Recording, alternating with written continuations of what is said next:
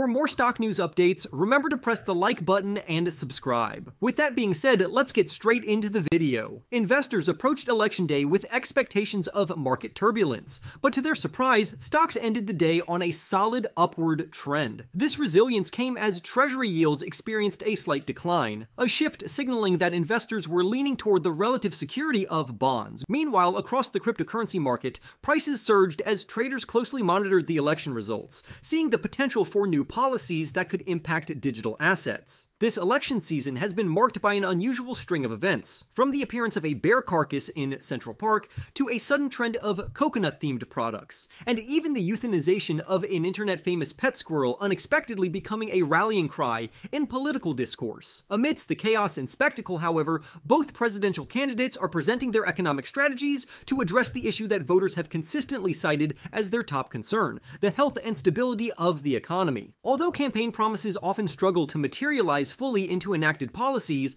the market has historically shown an ability to adapt regardless of the administration in power. Chief market strategist at Carson Group, Ryan Dietrich, recently highlighted the seasonal trends that tend to influence stock market performance, noting that stocks usually underperform from May to October, with an average rise of only 1.7%. However, the months from November to April traditionally represent a stronger period for stocks, with the S&P 500 experiencing an average gain of 7.1% during this time. Interestingly, when the stock market has performed unexpectedly well from May through October, the following 6 months tend to yield even stronger returns. Given that stocks rose by over 15% during this recent 6-month span, investors are hopeful for continued growth in the coming months. Historically, stock markets are more significantly influenced by Federal Reserve policies, corporate earnings, and broader economic conditions than by the outcome of presidential elections. Associate Director of Equity Strategies at Morningstar Research, Andrew Daniels, pointed out that between November 1st of an election year and October 31st,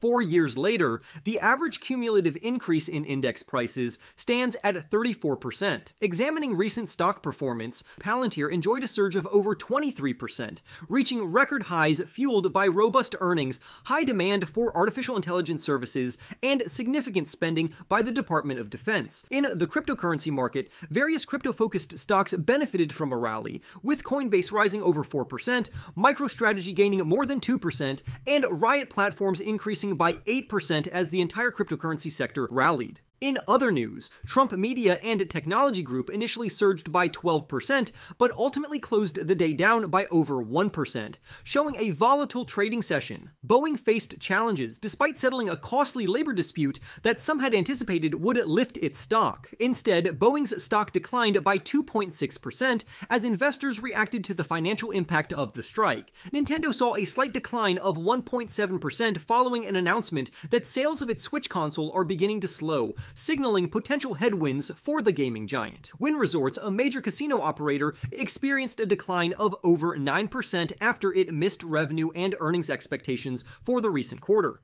NXP Semiconductor stock dropped by over 5% after it issued lower than expected guidance for the fourth quarter, while Lattice Semiconductor fell by more than 1% following sales misses and planned layoffs. Cirrus Logic, despite outperforming analyst expectations for the quarter, saw its stock decline by over 7% due to weaker forecasts. Chief market strategist Ryan Dietrich emphasized the importance of understanding market seasonality, noting that while stocks tend to perform modestly during the May to October period, they generally see more robust growth from November through April. On average, the S&P 500 rises by 7.1% during these 6 months, with 77% of November to April periods ending in positive territory. Interestingly, when the preceding May to October period is stronger than usual, as it was this year, the subsequent November to April period often delivers even better results. Federal Reserve policy, corporate earnings, and broader economic factors play a larger role in shaping market growth than shifts in political leadership,